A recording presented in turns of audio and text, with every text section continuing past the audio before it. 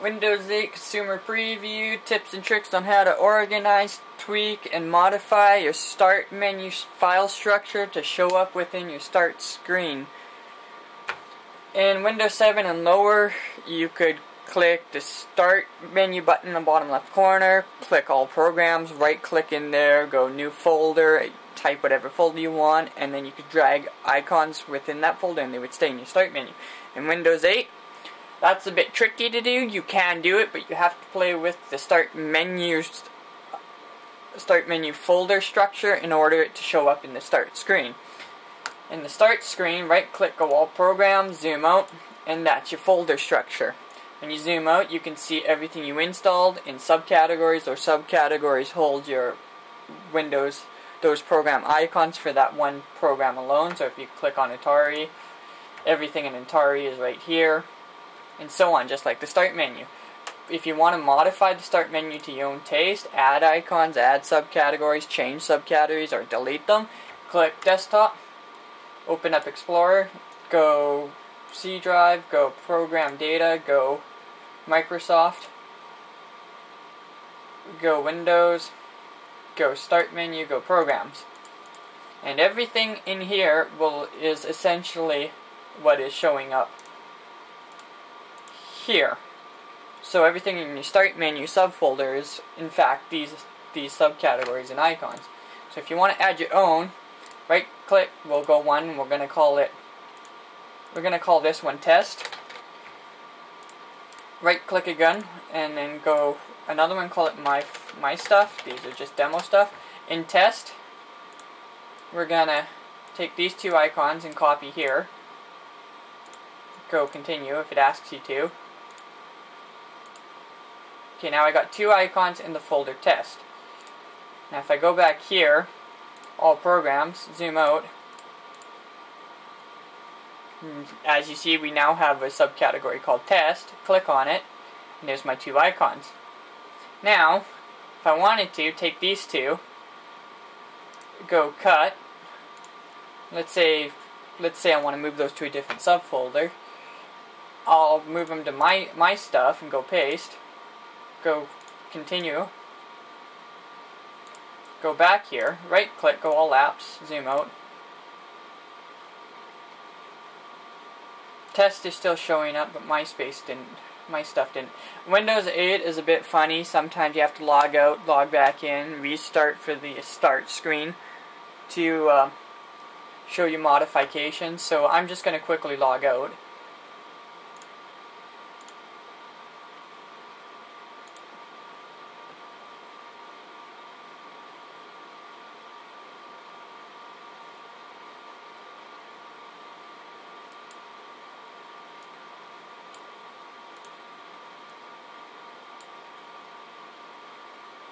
Let's see if that made the Start Screen All Program category update itself.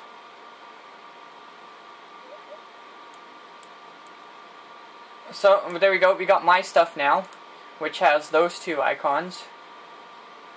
And if you notice, the test folder wasn't there.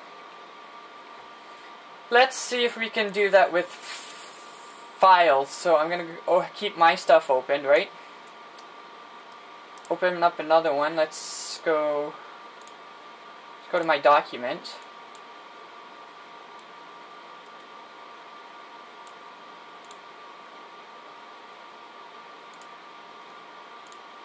I'm going to copy my resume handout. I'm going to make a shortcut here.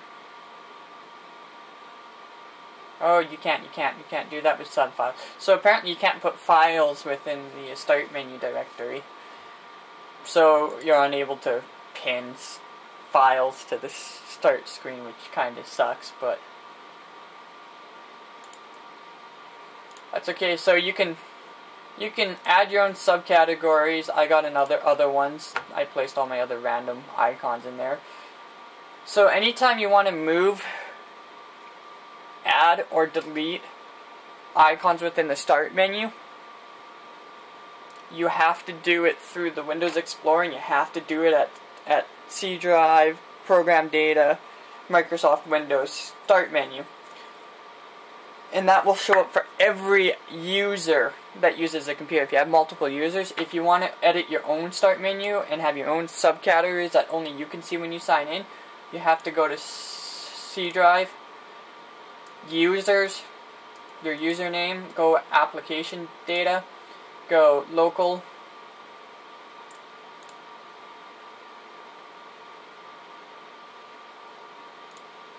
go Microsoft, go Windows,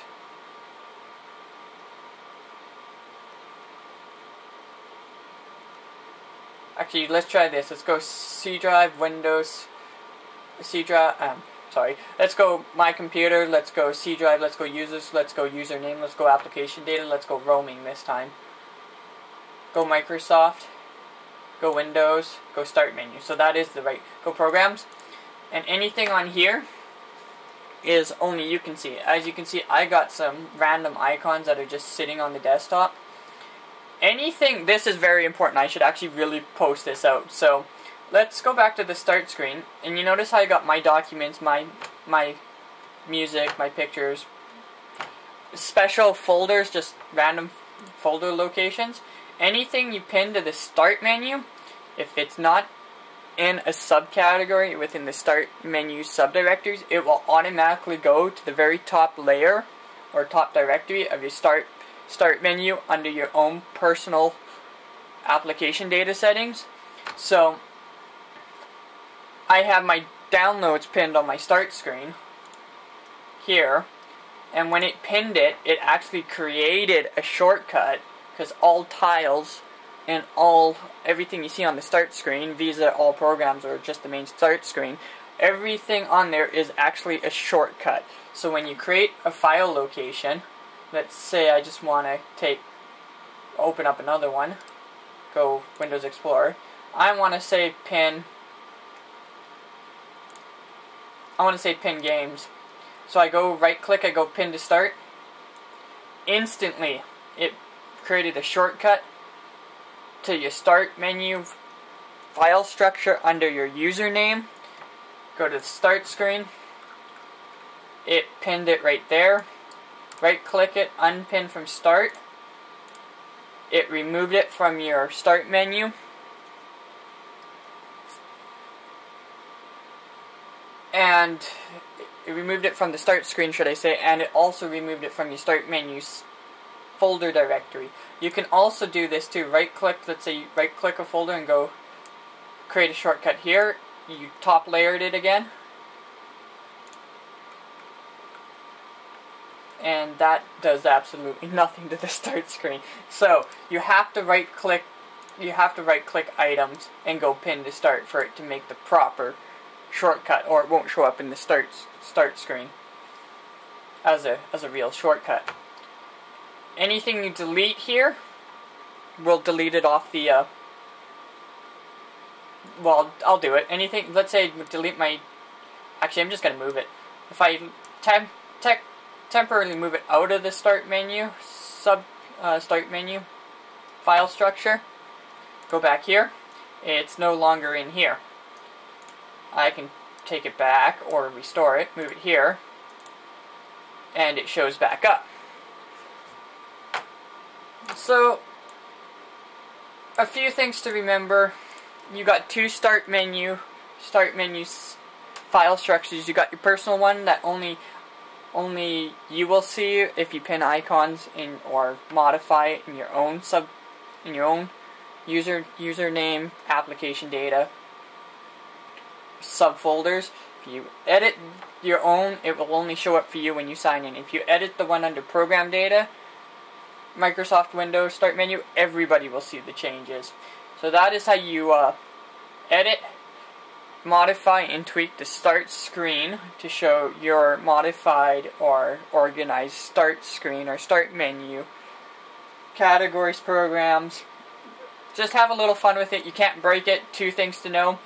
You can move them, but don't delete them.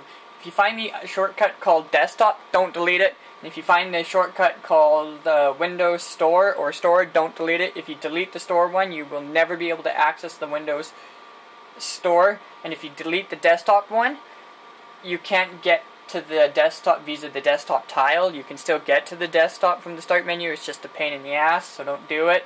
You can move them, and when you move icons, if it doesn't update right away in your start screen, either wait it out, because it takes a second, or log out, log back in. Logging out, logging back in, or restarting your machine should instantly show the changes you did to your start menu or start screen.